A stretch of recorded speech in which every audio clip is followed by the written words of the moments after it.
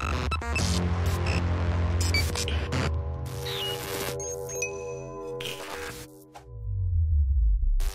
in this episode of Viral Rewind, we're going to look at a Windows 16-bit virus for a change.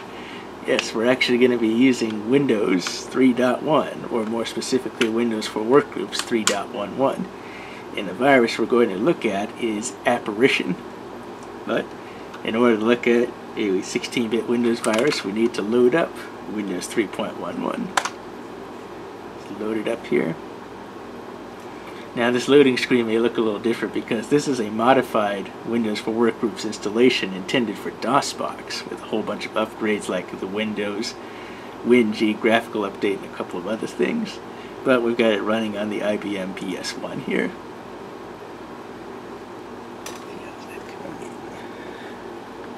Need to adjust the brightness a little bit. There we go.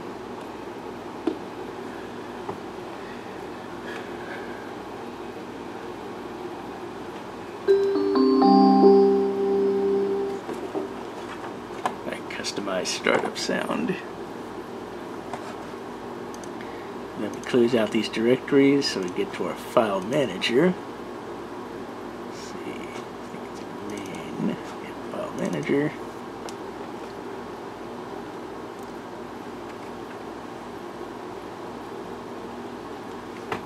Let's see, trying to get the brightness right on here so that the camera can see it adequately.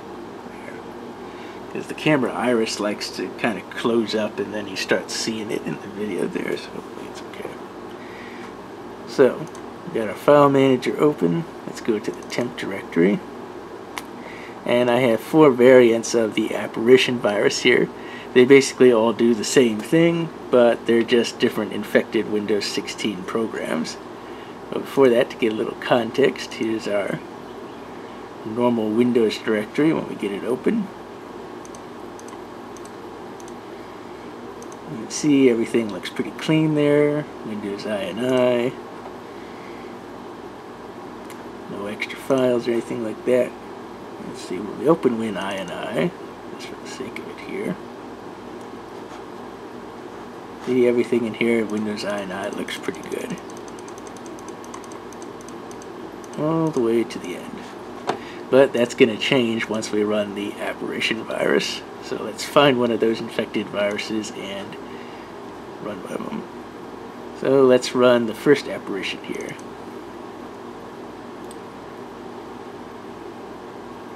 There's activity on the hard drive, and it seems we've opened up Calculator, but it's actually a Russian version of Calculator, and we don't have the right font set for it, so it doesn't display anything right. But it is a functioning version. 6 plus 6 is 12.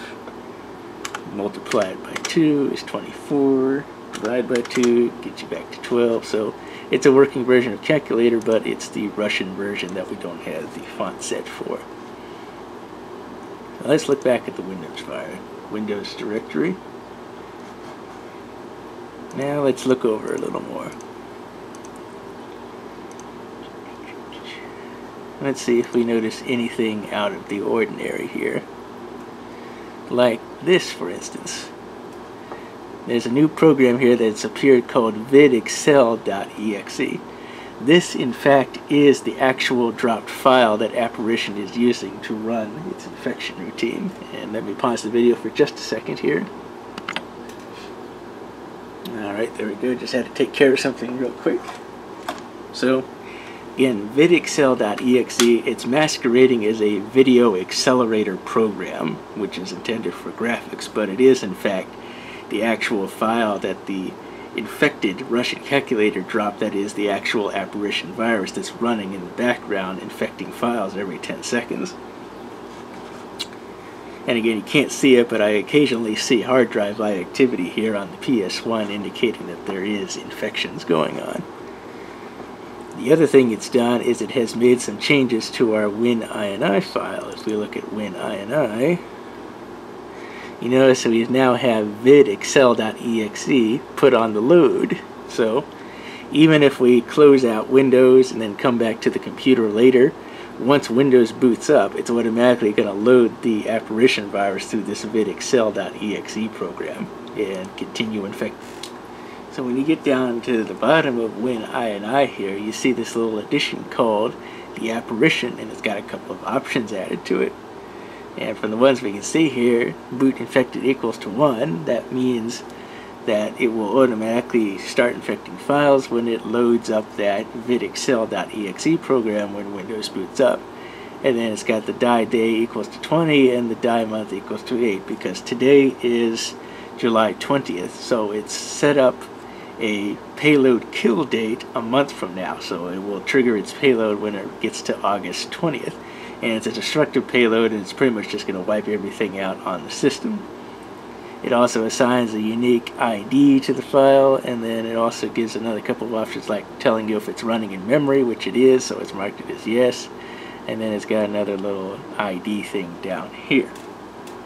So, and there are some additional options you can add to this, like for instance, if I put show dots on equal to 1, that will cause it to show a dialog box every 10 seconds or so when it wants to infect a file, asking, do I want to infect this file, yes or no? And so it will give me the dialog box to do that. There's some other options like whether I can create a log file. Setting that to equal to 1, it'll create a log file which will show what files it's been infected and what it's done so far. A couple of other options give it like a control panel interface when Windows boots up that allows you to run its payload right then and there, select a file manually that you want to infect if you want to pause its infection operation, a couple of other things as well. So, but we're going to leave it like it is because this is how a user would have apparition on their system, even if they didn't put options in or know to look in their Win.ini file or even know what was going on. So again, it's still infecting files every 10 seconds or so, but we're going to back this up to today, which is July 20th. So if we run it now, it will run its destructive payload. So what we'll do is we'll close out Win.ini, close File Manager, and we'll exit out of Windows.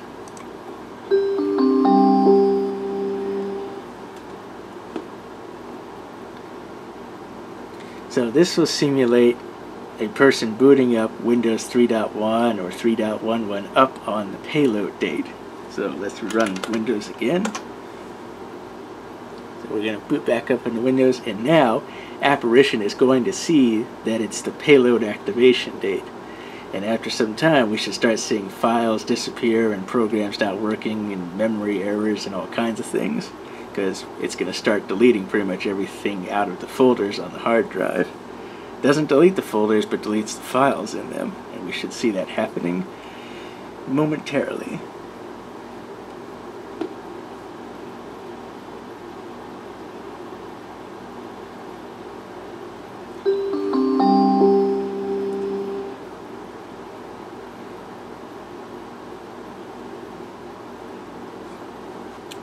So Windows 3.11 is loaded. Of course, it's loaded the Apparition virus back up. And one of the things it's going to do is it's going to check what the computer's date is against the date that's in the Win.ini file under its conditions, and it will start running its destructive payload, deleting files. And I can tell it's already doing that because the hard drive is not stopping.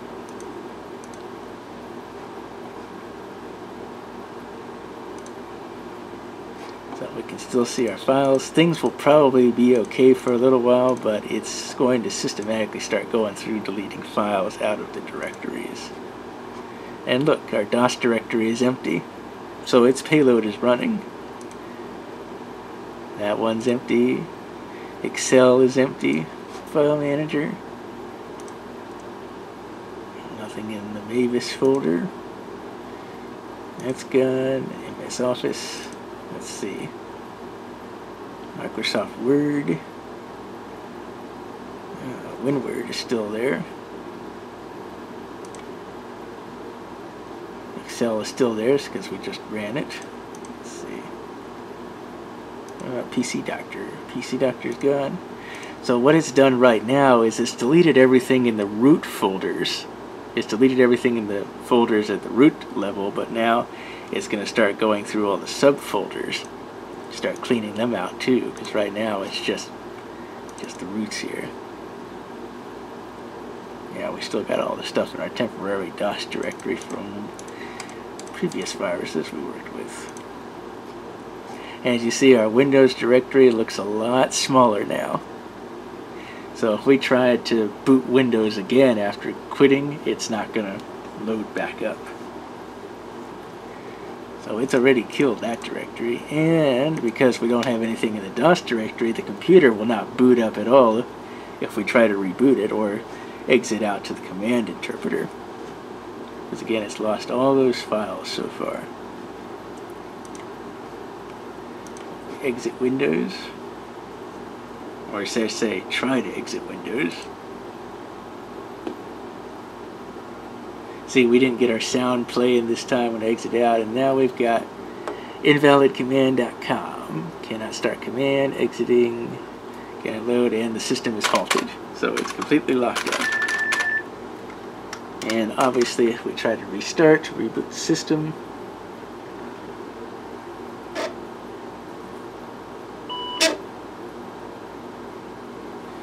obviously we can get into here, but no programs in directory, no programs in directory, no programs in directory. So Apparition has run its defective payload and pretty much wiped all the files out in the directories. So that's how the Win16 Apparition virus is.